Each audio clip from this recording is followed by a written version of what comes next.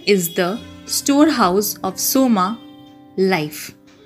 We are in the Shravan season when Hindus and other believers propitiate Shiva, who is also known as Chandrachud, because a crescent moon adorns his matted locks as crowning glory. Shiva is dark in color, ashen or blue in many depictions, perhaps also because the entire universe and all of its cosmic bodies, including microcosmic matter, are contained in him. With the universe teeming with dark energy and dark blue being a cosmic canvas, it is no surprise that the god of infinity should be associated with those hues.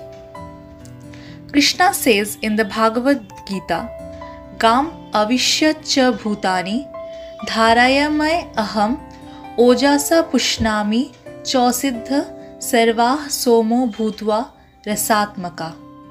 That is, permeating the earth, I nourish all beings with my energy. Becoming the watery moon, I nourish all plants with the juice of life. This is also the spirit behind the recently concluded Hariyali Teej festival that celebrates nature. Soma is the juice of life, believed to be stored in the moon, and Shiva as Somdev is protector and life giver and also destroyer. He presides over the powers of the moon, the so-called energy of Soma coming from his divinity, as the Lord of beginnings and endings, a cycle of life and death that is perpetual. Shiva is also time, so he controls the waxing and waning phases of the moon. He is also called Chandrasekhar, as its most popular Hindu name is Chandra. In the creative imagination, the moon has inspired romance and evocative poetry. It has also lent itself as an adjective to describe a beautiful human face. Mythological stories across cultures have defined and romanticized the moon. It is an object of worship, just as is the sun, and this natural satellite of the earth has also been the subject of study by mental health researchers. The gravitational pull of the moon, connected to its waxing and waning phases that cause high and low tides, are believed to accentuate human mood swings. And research is ongoing to confirm if that is a fact or mere deduction. Shiva is said to control the mind, and as Adi Yogi, he is a yogi and mediator.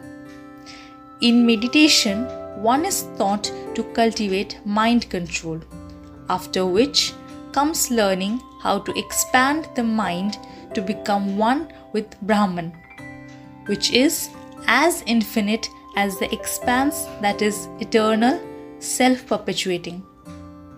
Soma as a moon deity is found in Buddhism and Jainism as well.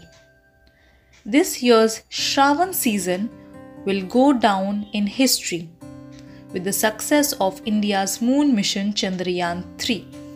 As the craft landed on August 23, 2023 near the south polar region of the moon, this lunar area is usually referred to as the moon's dark side, not because it is devoid of light, but because it is an unknown, mysterious part that is yet to be explored.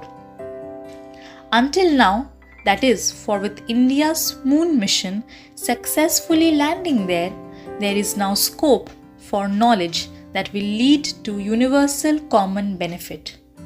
Just as Shiva as Adi Yogi is set to guide the seeker who is floundering in darkness to progress towards the light of wisdom. Thank you for listening to our article. I hope it has been meaningful to you.